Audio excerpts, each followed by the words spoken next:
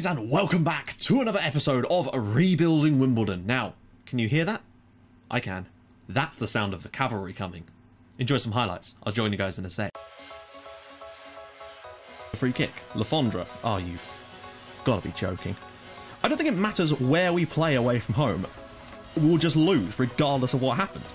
To be honest with you guys, I think we could be playing against a League 0 team and we'd still lose it away from home. It just seems impossible. Out wide for Alexis Sanchez, keeps it in amazingly. Burnett over the top for Ramsey. He's got space, he's got man across, and that man is Higuain, and that's a goal for Arsenal. 6 minutes in and we already trail at home. This is going to be another long day, I can just tell already. Sanchez's free kick, and it's gone straight over the goalkeeper's head and in anyway. I mean, what's the point in even having a goalkeeper when they're just going to go straight through him like that? There you go, 2-0 Arsenal. The channel for Fabio, he's into the box again. Ball across, Melee this time with the goal, and that is a thoroughly deserved goal. We've been so good today, and really unlucky to be 2-1 down here. Chamberlain at the back post. Higuain, and it's another goal for Arsenal. I don't know, we're doing so well. We've almost been as good as them tonight, but they are still Arsenal, and that's kind of been the overriding factor. Goalkeeper doesn't come, and that's 4-1 Arsenal. There was a point in this game where we actually looked really good. We closed down Ozil and stopped him from playing, but Arsenal have just bulldozed through us anyway. And Manquillo now forward. Slips it through for Loveridge. Can he pull it across for someone? He can. Shala's in there and it's 1-0 at the Riverside. Middlesbrough 0, Wimbledon 1. Herolin Shala on his debut gives Wimbledon the lead. It's finally happened. Middlesbrough 0, Wimbledon 1. We win an away game. Diego Costa's through again, but he's played really wide here, and that could be an issue for them. Oh, damn it. Unless they can actually cross a ball, unlike us. City 1, Wimbledon 0. Aguero with the goal. They love a long ball. Aguero, Diego Costa, he's got men round the corner. One of them is Gaia right to the byline, ball back across, and another low cross beats our goalkeeper. Whoop-de-doo. Manchester City 2, Wimbledon 0. Crosses. Asek. In for Henderson. Henderson lets it roll. Henderson, oh my god, I think that's an own goal, you know. No, Craig Henderson scored his first ever Wimbledon goal against Manchester City of all teams. 2-1 defeat at City is not bad. We've definitely improved. Right, so we are back. And yeah, as you can see, we've had a very interesting couple of games. Not too bad in terms of defeats-wise. In fact, we got our first away win. It happened. But first, question of the day. And if we could get 400 or 500 likes on this video, that would be genuinely amazing if you're still enjoying the series. Of course. Now, yeah, question of the day. Have you ever had a one-season wonder on FM? Generally not. Most of the strikers I've signed, particularly, I assume you're talking about strikers because generally it's hard to see another one-season wonder. You know, a defender would have a job being a one-season wonder. John Marcus at Pompey last year was a bit like that. I don't think he ever was able to step up that well. Miles Story was a bit like for the first year, but that's just because of progression. I don't think we ever had a player in the Premier League at Portsmouth that was ever like really good one season and then just dropped off completely. Actually, no, I mean, Kieran Griffiths doesn't fall under that. Again, we just outgrew him. He was a hero in the lower leagues, but just couldn't hack it at the top flight. So yeah, let me know if you've had any one-season wonders, and if, of course, if you do have any ideas for a question of the day, drop those in the comments too with the hashtag QOTD. Right, so let's just take a quick gander. I'm just going to jump straight in. You'll want to see who we've signed. You might have seen some of the names in the episode, but I'm going to quickly go to the squad page, and I'll show you. Actually, just do it from the match preview screen. They'll all be there.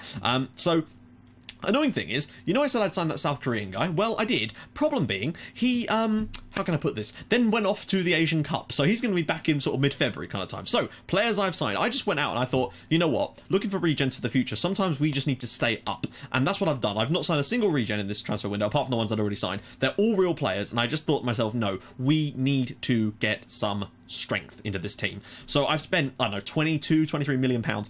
A lot of it's in staggered deals. So, for example, with Ramselaar and Manquillo, technically they're like 10 million, 9.5 million pound transfers, but we're actually only paying 3 million this year. The rest we've spread out. So, if we were to stay up, this was an investment, because I do still want to go after the regions after this, but if we can stay up and get a steady squad, then I can start to bring some of those guys through into a slightly more experienced team. And I think that's a better way of doing it. The reason I was so reluctant to do that is because it never normally works for me, but because we've had such a meteoric rise in this save, I won't be playing this tactic today, of course, because we've had such a meteoric rise, I decided that the best thing we can do at this point, because the regions aren't good enough yet. Usually with Portsmouth, it took us 6-7 years to get to the Premier League, but the time we were there were loads of good regions to pick from. And there just isn't that crop. We've only got 3 years, which means any that we do get are all sort of, you know, between sort of 17 and 19 years old, and they just haven't had a chance to develop yet. So I've gone after these guys. So firstly, we've got this lad who has been superb. Scored the winner against Middlesbrough. This is Herolin Shala. We brought him in from Sparta Prague. He's an Albanian, and I don't know, I just wanted someone that was better than Cavalry on that left-hand side, and he has proven that already. Because look, he's got that 10 tackling, he's got decent work rate, he's just got decent stats across the board. Very, very pleased for him to be joining us. I can't remember how much we paid for him. It wasn't a lot, it was less than he's worth now, which is great. He's on a fair bit of money. We had to do that, basically. The annoying thing is that Lister has got a highest earner clause, so I might have to try and move him on in the summer just to get rid of that. Now, next up, we've got Ramselaar. This is Bart Ramselaar. We brought him in from Utrecht over in Holland. He's our most expensive one. He costs 10 million in total, but I just looked at that and I thought, that is a man that we could do with getting in our team. We managed to get a few good players. I don't know what it was. I couldn't get any more loans. Nobody would come to us on loan. More on that in a minute. Next up, we got a left back. This is Lucas Scherf, who we brought in from Hansa Rostock, who I don't know if they're in the German second or third division. Let's have a little gander. They are in the third division, but he's not bad. Okay, he's not fantastic, but I just feel like he's better than Ibu Toure, and he's already proven that in the games he's played so far, averaging a 7 across the 2 matches. So for me, I feel like he's going to be a better player than Toure. And the final one that's come in, I think that's the final one anyway. Let me just take a quick gander. Yes, it is. The final one of those ones that I've signed, basically, is this guy. And you'll all know him, I imagine. This is Javi Manquillo. Used to play for Liverpool back in the day, I think. Yes, he did, yeah. We got him from Atletico Madrid, 9.25 million. He was on the transfer list. I mean, I actually applied to loan him initially because he was on the loan list, and then when he rejected us basically, and they wouldn't let us have him on loan anyway. Something like, I don't remember what it was. And I thought, well, let's try and buy him. Went and put a bid in. They were like, yeah, sure, have him. So there we go. 4-star right back now. No need for Johnny Byrne to be playing that now. So we've got a much stronger looking squad, and that is massive for us. So with that in mind, Shala is injured, but it's actually only a facial problem, so it's not actually a proper injury. So we'll be able to play him today against Cardiff. I'm really looking forward to this. We won away at Middlesbrough, thanks to Shala. Apologies if that's not how you pronounce his name. If you are of an Albanian background, please do let me know how to pronounce it. So the tactic itself, obviously with all the new players, has taken a little hit, which is annoying, but I'm hoping that for the moment, look, we're still so close to those relegation places. It's going to be difficult, but I just really think that today against Cardiff, they're a better side than Swansea, though, so I worry. I really do, because of what they did to us at Cardiff City Stadium. They absolutely tore us apart in that match. One thing I have noticed is that Fabio's kind of gone off the boil a little bit lately with his scoring, but we're going to do our best today to just hope that something works. And you'll notice that Nenad Planic has joined us too. A couple more players that joined us in January. Diallo has had to go up onto Eupen on loan because unfortunately no work permits. But again, those are players that are all going to come in as well. So we've got a lot of players that are just waiting. And I feel like if we can stay up this year, our transfer budget is going to be monumentally large next year. And if we can just stay up, I think we'll be fine next year, because I'll be able to bring in loads of new players again, continue to do what we're doing, and oh no, don't just let them... Manquillo, ball across the box, Anderson. One thing I have noticed is that crosses they are the bane of my life. Like, I'm going to have nightmares about crosses. Genuinely, it's got that bad. Nothing we've managed to do has made any difference at any stage with the crosses, and I think it's just one of those things that we're going to have to accept and try to work around it rather than trying to prevent it all the time, because it just doesn't seem to be preventable. Ball over the top, Malpai. There's 2 players on him, 3 players. Rolls. Round the corner. Manquillo. Terrible angle. Oh, come on, guys. What is going on? We looked really good against Manchester City. We looked very good against Arsenal here, and yet we won away at Middlesbrough. And now when it comes to being at home against Cardiff City, we're going to do exactly what we did against them in the well, we're not going to do that. That was 6-3. But like, I don't know. We're just so inconsistent at the moment. Oh, it deflected as well. And Adam Johnson's there, who actually scored against us, I believe, in the first game against Cardiff too. We've got to come back. We cannot afford this one. We've not had a single shot yet. This is disappointing yet further, because we've got a game over on these teams as well. Ramselaar, ball across, Mealy, cleared it out to Fabio. Go on, get a shot in. Something. Oh, Scherf, we need something. We've got some better set-piece takers as well now. Some of these guys, Shala particularly, has got quite decent set-pieces in him. Mealy drops it down to Masek. Probably could have just brought that down rather than heading it. Johnson. That's more like it. This is the sort of play I want us to be seen doing, Ramselaar. He's more of a central player, but I have to say, he can play out wide too. Masek. So Manquillo, we need something special here. Reeves, Masek. Oh, he's got a bit of space there. Mealy, can he turn and shoot? Finds Fabio. Masek! Oh, the chance was there. That was our first real good chance of the game, and we've not taken it, but it is promising.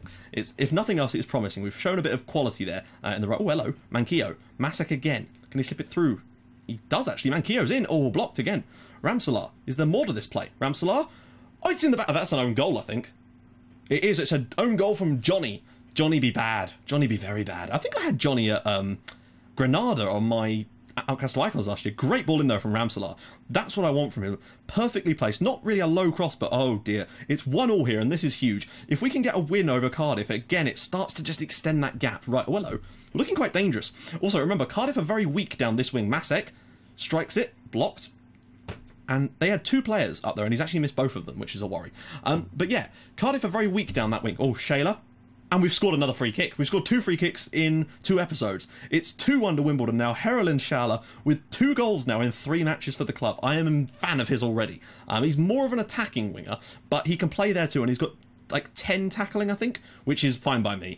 He can do his defensive duties, but the thing is, Cardiff have conceded 14 goals down this wing, and we've, remember now, got a pairing of Ramsalar and Manquillo on that wing. Melee. Got a bit of space, he can slip this through, you know. Fabio takes a touch. Fabio takes a touch, and he's missed the chance. That should have been 3-1 there. We've absolutely flipped this on them now, and I do not want this to turn into the Everton match. We need to get that 3rd goal. Sitting back now is not going to do us any favours. Masek's picked up quite a heavy knock there, it would appear. I'm actually wondering if we should get him off. Now, the other thing is I'm really enjoying is now that we've got these new players, the bench, Burns, Saville, Loveridge, Leasdale, Frankham, okay, Lyle Taylor, fair enough. I looked at another goalkeeper. I nearly got Alphonse Areola from, I think he's at Club Bruges now, but he wouldn't join us. They were prepared to sell him for 3 million quid, but no. So, we're going to go with Georgie Porgy on for Masek here. To play in the other role there with Jake Reeves, because he's just a very good player, isn't he? I mean, it's nice to have that quality off the bench now, and I think that's going to be making a lot of difference for us in the latter stages of the games, because before, I'd make the substitutions and the team would get a lot worse from it, because we had such a weak bench. Now, with a lot more strength off the bench, there's more room. Shayla, ball across, Ramsalar's in, and it's 3-1 to Wimbledon. Wimbledon 3, Cardiff City 0. Bart Ramsalar now with his 1st goal for the club, and surely now we are going to be getting another win, and look at that, would actually move us above Everton, who have really slipped. Great ball in from Shala, and a good finish from Ramsalar there. Perfect finish, actually. The 2 new boys linking up wonderfully. Swansea are... is still... we'd be 4 points above the drop zone if we were to win here. We've still got to be careful, though. Malpai. The thing is...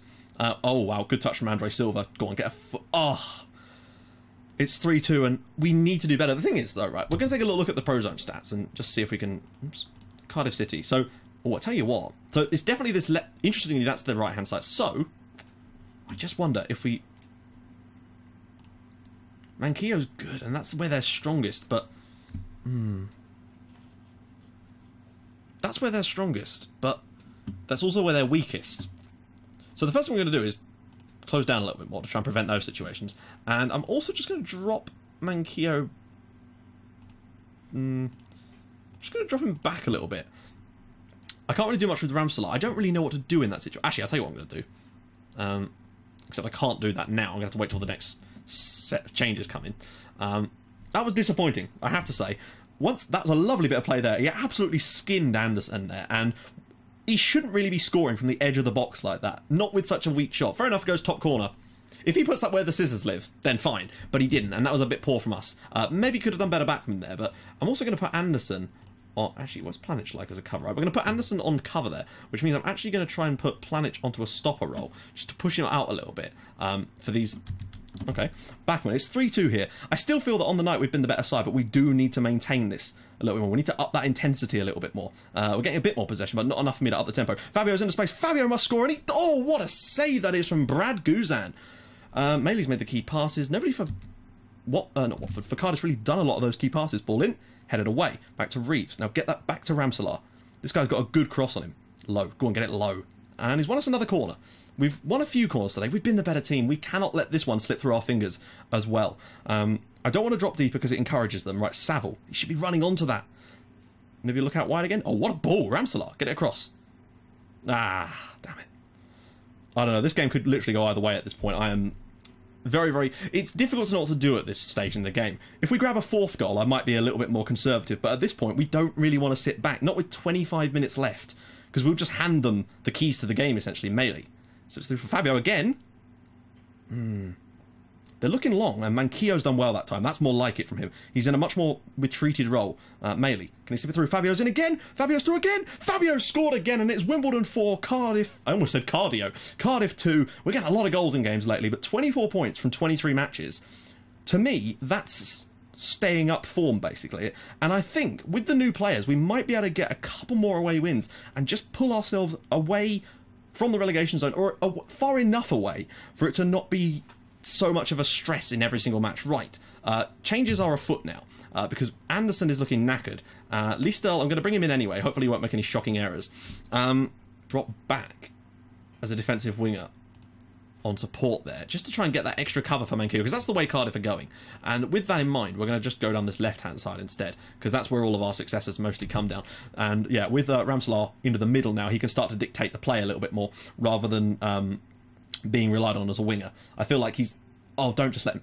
Oh, bloody hell, we got away with that there. The cross was whipped in well, but I feel like if we get away with a win here, we would deserve it. We've been the better side on the night. Had a little bit of a scare with some poor play, but for the most part we've been decent. Leverage there in a slightly more withdrawn position. Just get that ball across to the left-hand side of the pitch as quick as you can, guys. Saville, lots of space open. Manquillo's made the run anyway, despite being a defensive fullback. That could be dangerous for us. Please don't lose the ball now, you've done that. Oh, this is... Why are they doing that? Like... I can't put them any more withdrawn than I am, and they're still bombing forward when we don't want them to. Otto, oh, don't you dare. No! Fucking hell! Like, defensive winger, defensive fullback, exploiting the left flank, and they're still trying to put them in behind, and that's all come from us not having anyone back in that position. That's the second goal in this game that's been scored like that. Right, I still don't know what to do here. Cardiff are going to come at us, of course. We've made all our subs. I want to go defensive. Well, actually, we've looked really good since then. Manquillo, get it to the left-hand side. Ramselaar, get it, slip it through. All the way through. Fabio's through again, and it's saved. Right, this is... Oh, I don't know why they're not going down the left. We've been the better side on the night, and we've actually improved a lot since those changes. Just get through. We're looking really good right now, and I want to make sure that we get out of this win. Even if it's a 4-3 win, it's still a victory. Cardiff are a good side. We lost 6-3 to them earlier this season. Oh, there's still a lot of work to be done. Goals conceded is a problem, but we've scored 4 more today, and... we're looking... At least it wasn't like it was in the Swansea game. We've looked stronger than that. That's a shocking pass, but it's not going to matter, as it is going to be Wimbledon 4, Cardiff City 3. Great game. We were the better side and deserved to win, but some errors there definitely do need to be mopped up, and I'm hoping that sort of stuff might come with more tactical fluidity as the players get used to it. We've conceded 55 times this year. It's been ridiculous, but 33 goals scored is helpful, and that moves us a little bit further clear, but they do have those games in hand. So, guys...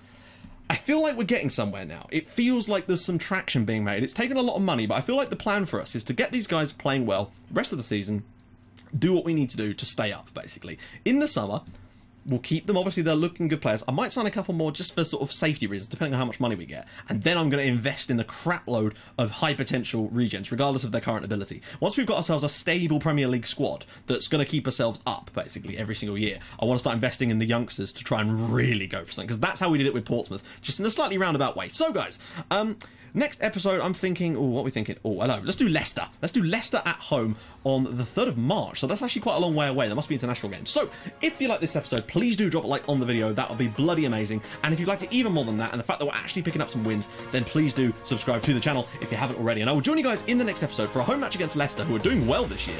That's another one that we need to try and win. We've got Chelsea, Liverpool, Stoke next. That's going to be tough. Stoke away, we really do need to try and at least get a point there if we can, because those Chelsea and Liverpool games are screwing us. So guys, I'll see you guys in the next episode. Thank you so much for watching. Bye-bye.